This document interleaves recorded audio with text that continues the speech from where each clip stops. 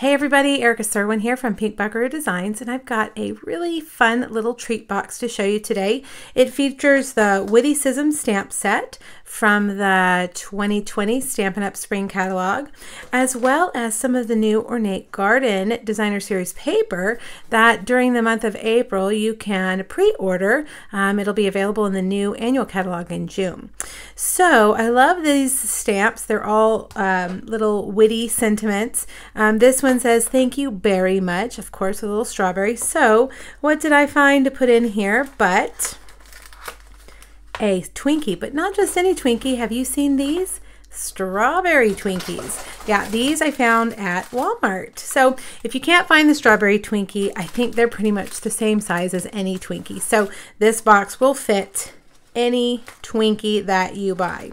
All right, let's go ahead and start by making the box. You're going to need a piece of So Saffron cardstock. Now, by the way, if you hop over to my blog, you'll find there's a PDF under the last photo right here. It has actually 3 projects using the stamp set, and the very first one is the one we're using here, and here are all the measurements that you'll need.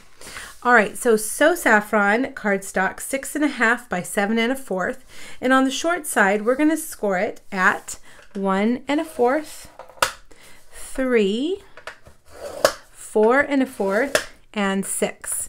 And then you're going to turn it and score it at 1 1/4 and 6 on the long side. All right, grab your bone folder, and you want to just give all of these little score lines a run with the bone folder. It will help them get nice and crisp. All right, so we're going to do that. Now, take your scissors, and we're just going to cut all of these score lines here along the side. And when we get to this one right here, we're actually going to cut that one off. Okay? So the little skinny tab just comes right off. All right, now trim, trim, trim. All right, now grab your triple corner punch, and you're gonna round the corners of this tab, the skinny tab right here. All right, now there are several things that you can do with these tabs right here, and I think what I'm going to do is just cut them in half. That helps them go in the box a little bit better. And if you want to round them, you can, but I think I'm just going to leave them that way.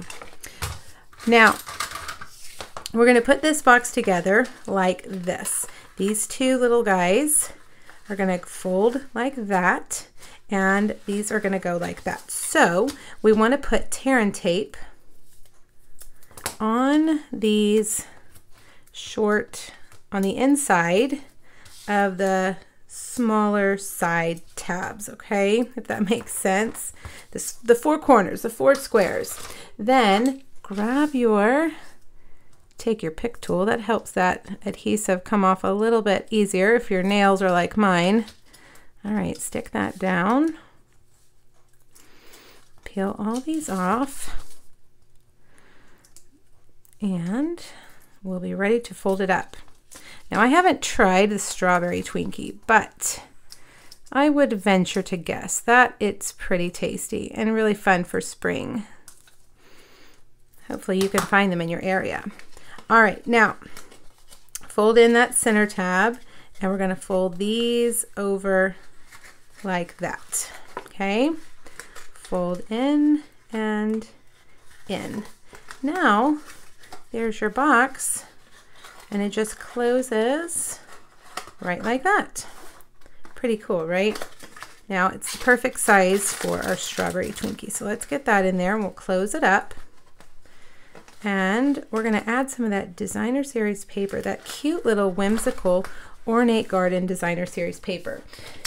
Now I have already cut the pieces, and I have all of the measurements listed there on my PDF there on my blog. You're going to have one for the top.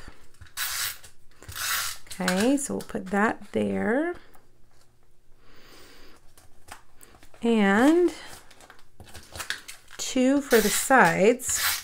My little box just doesn't want to stay. There we go. One right there. One for the back. And two for the sides, of course. The new Botanical Prints Designer Series paper is fun and whimsical. It takes me back to my childhood with this color palette. I think that my childhood bedroom had wallpaper that looked just like this. So cute. There you go. Isn't that adorable? All right, now let's make our little tag for the top. We're going to stamp this stamp several times, okay? I didn't want to leave it like it is, like this. I cut it up and placed it on a crumb cake stitched scallop rectangle. So I'm going to show you how I did that. The first thing that I'm going to do is take my my early espresso Stampin' Write marker, and I'm just going to color the sentiment. Now you could mask off the strawberry and stamp it with the ink pad, but see how this Y right here goes super close to the strawberry.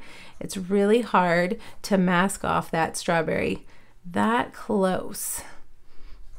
But if you don't have the Stampin' Write marker in the right color, that is an option. All right, now a little huff on it, and there we go. Now we're going to clean it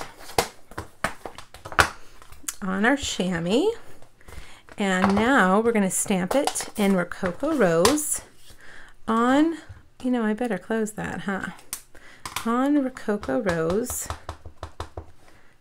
cardstock. Then let's clean it again, and this time we're going to stamp it in Old Olive ink on Old Olive cardstock. Now we're going to do some paper piecing. This is called paper piecing, okay?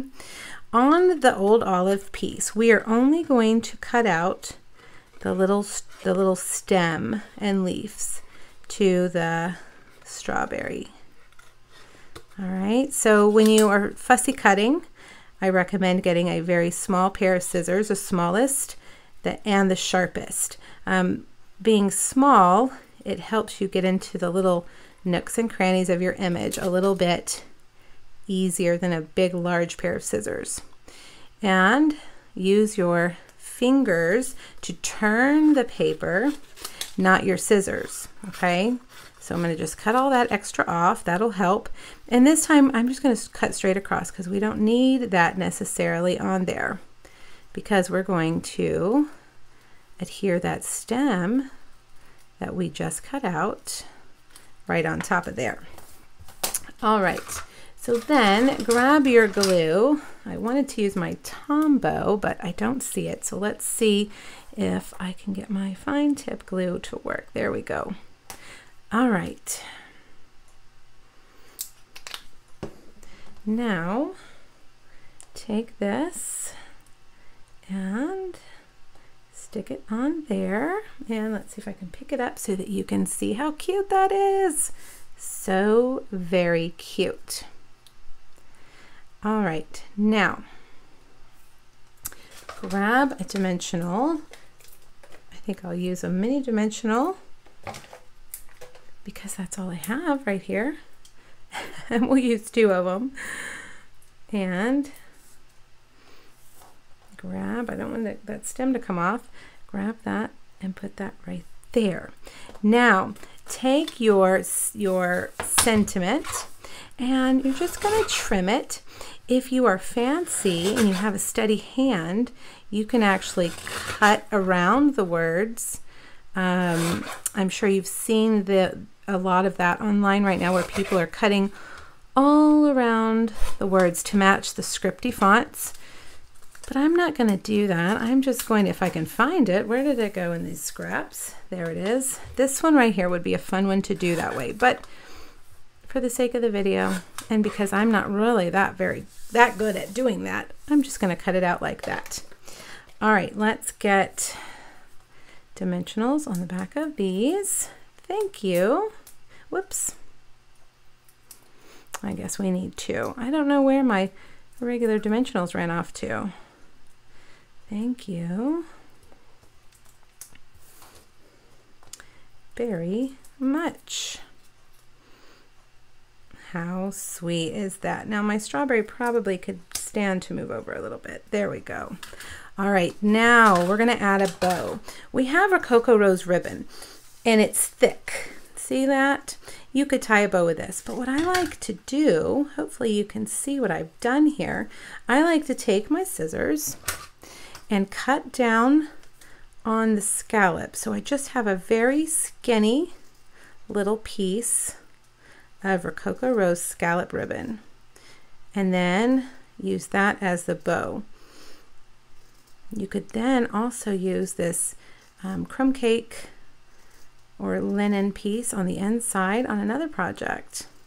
I like when the fibers come out when you do this. I like the way that looks. All right, let's see if I've cut it long enough before I cut it off. So I'm just going to tie a little bow right there. I did perfect.